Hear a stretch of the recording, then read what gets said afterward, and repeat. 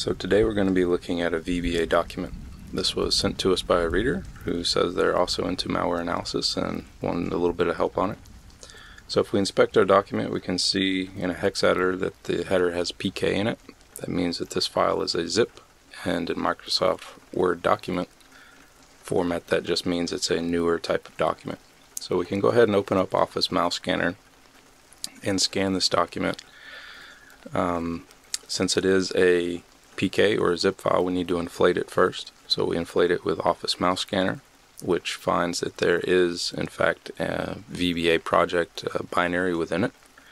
So we can go to the folder that Office Mouse Scanner outputs it to, and then go ahead and throw that VBA project back into Office Mouse Scanner, and it will go ahead and extract the human readable version of the VBA script so that we can inspect what's inside of it.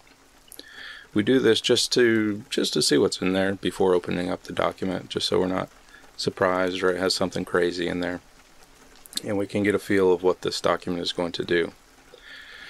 So we can go ahead and open this up in just a text editor, preferably something like Notepad++, and we can see that there's a whole bunch of spacing in here, spaced out all over the place, probably intentionally just to be annoying. So what we can do is there's a bunch of blank operations stuff that you can do in Notepad++. You can get rid of leading spaces and trailing spaces and blank lines and replace characters and things like that. So you can do a whole bunch of text manipulation, and that's what we do here. We don't want to do that one.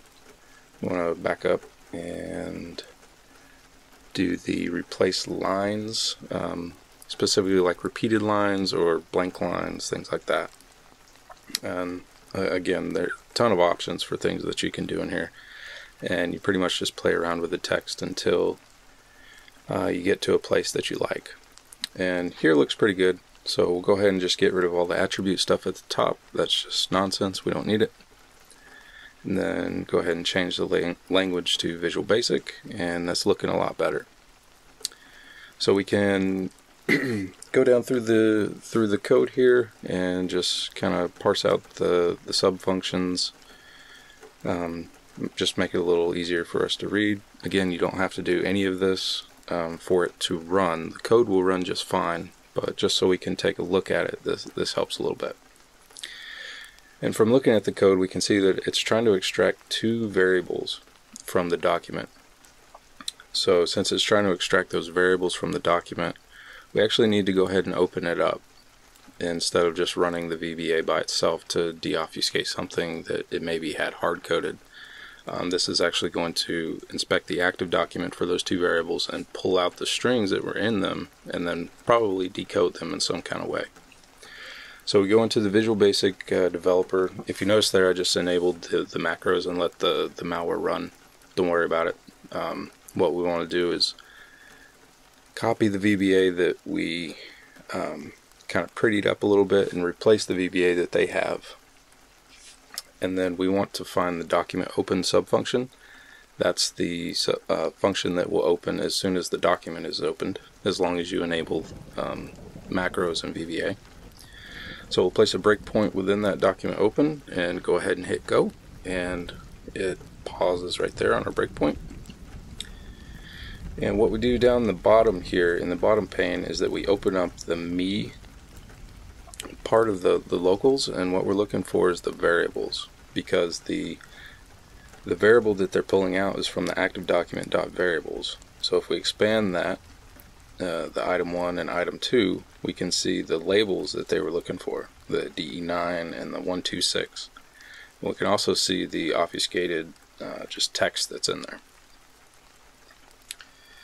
So what this malware will do, or what this script will do, is go ahead and, I don't know why that keeps popping up,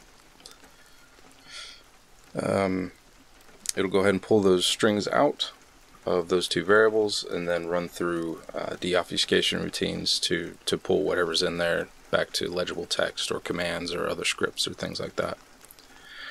So we can just kind of step through this program, and we notice here that it's jumping back and forth really quick. That's usually indicative of some kind of deobfuscation routine. So we just place a breakpoint after it and hit go. and then start stepping again, and here we can see that it deobfuscated a WMI function, this win32_process. What that does is if you call that within VBA, it'll allow you to execute whatever you put after that. So here in a second, I'm sure the second variable is going to be deobfuscated to something else that first variable is going to be able to launch. So we keep stepping, and sure enough, we see that there's a PowerShell with a window style hidden, typical thing that we see in these type of documents. And if we just let the script go, we see that it launches PowerShell, and if we inspect that in Process Hacker, we can see that if we inspect the process command that actually launched that, we can just get all of that stuff that it just deobfuscated. We could do this normally, just let the document run, and we would see that PowerShell launched, and we could get this command just the same, but it's nice to see the VBA and be able to step through it and make sure it's not doing anything else, like have some sort of anti-analysis that launches something else to throw us off the real trail. So we can close out all this. We don't really need it anymore. This was just the launcher portion of it. And then we can go ahead and inspect this PowerShell document in Notepad. And we open it up and we see there's a whole bunch of garbage in one of these variables. We can see that there's a function at the very top. It's very mathy looking, has some loops in it. So that's probably some sort of deobfuscation function.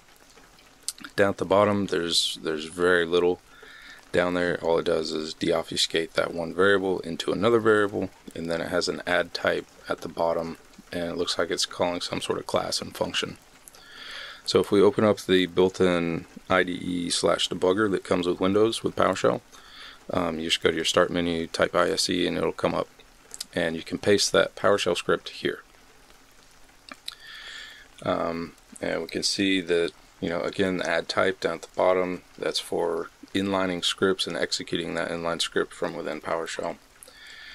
And you could break up this code a little bit more for the function y171e, but you don't really need to. It's just a deobfuscation function, and we can just place a breakpoint after all that stuff to get the final thing that's actually output, and that's the thing that we care about.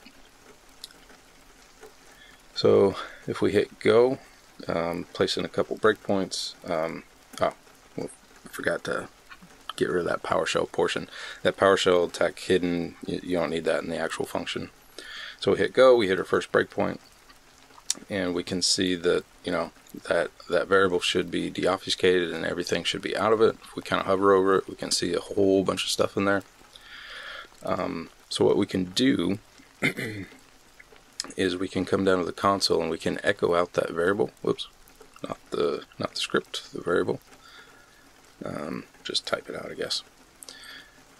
This Z24C5732, that variable, we can go ahead and redirect that that output that we just put up on screen.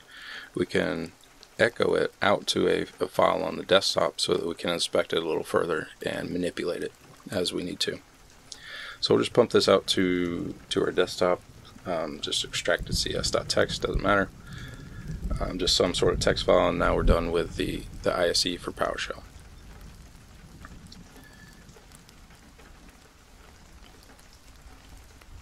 Go ahead and throw that in line with the rest of our extracted stuff and open it up in Notepad.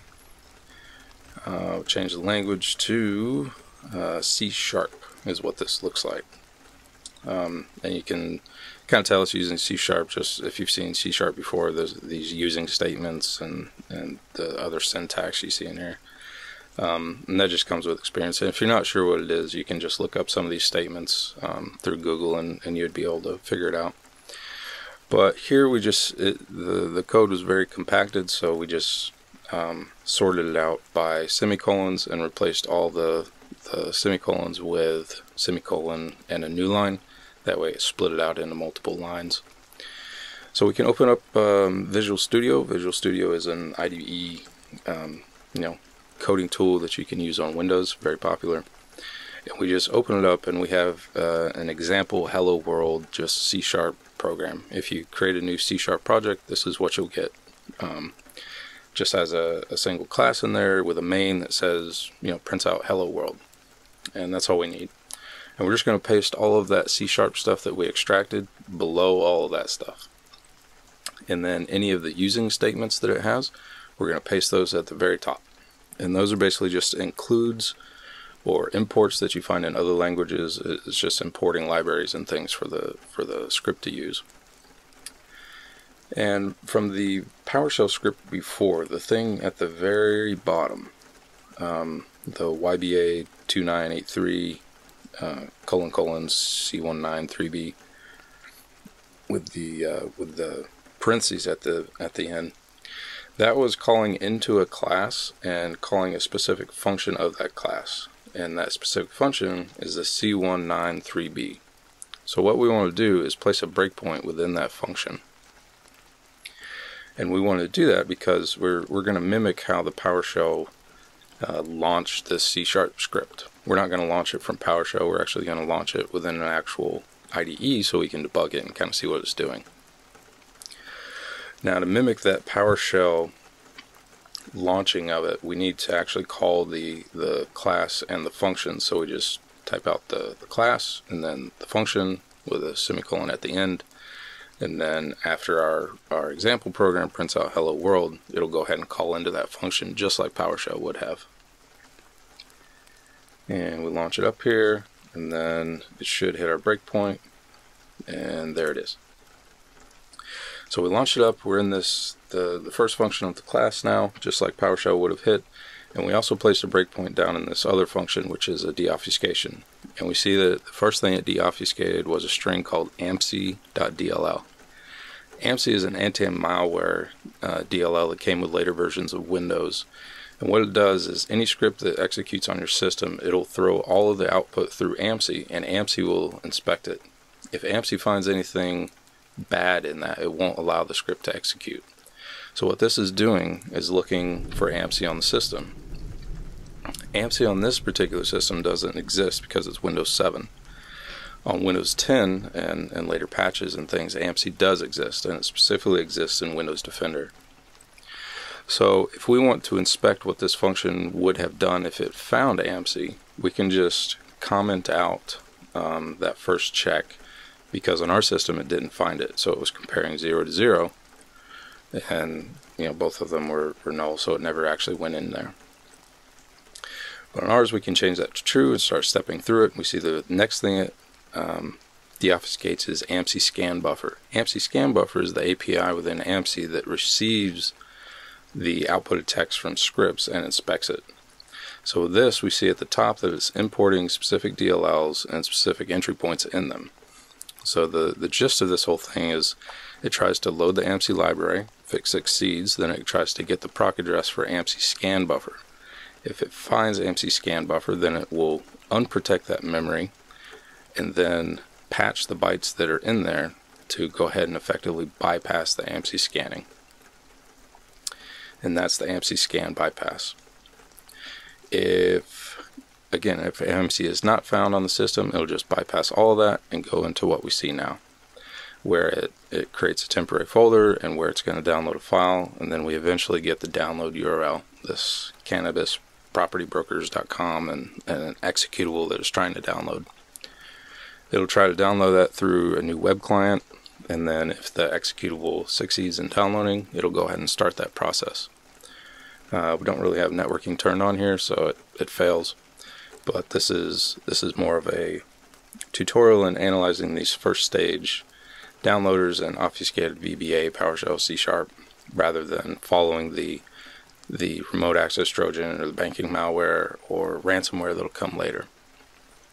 And you may ask why we go through all this. We could have just run this in a controlled environment and monitored the network and got an indicator of compromise, an IOC. The IOC in this case would be the final URL at the end that downloads the executable. We could have gotten that in a few seconds by just running the file and monitoring the network. But malware analysis and reverse engineering, what you really want to do is dig into these things so that you can learn more about the processes and techniques that people are using to try and bypass protection mechanisms or to fool malware analysts and get this malware on systems. If you just chalk it up to, well, this is just magical hacker code running in the background that eventually downloads something, you may miss important details. This malware could have easily had some anti-analysis techniques that, if it found analysis tools on the system, whether running or just on disk, it may have output a different URL.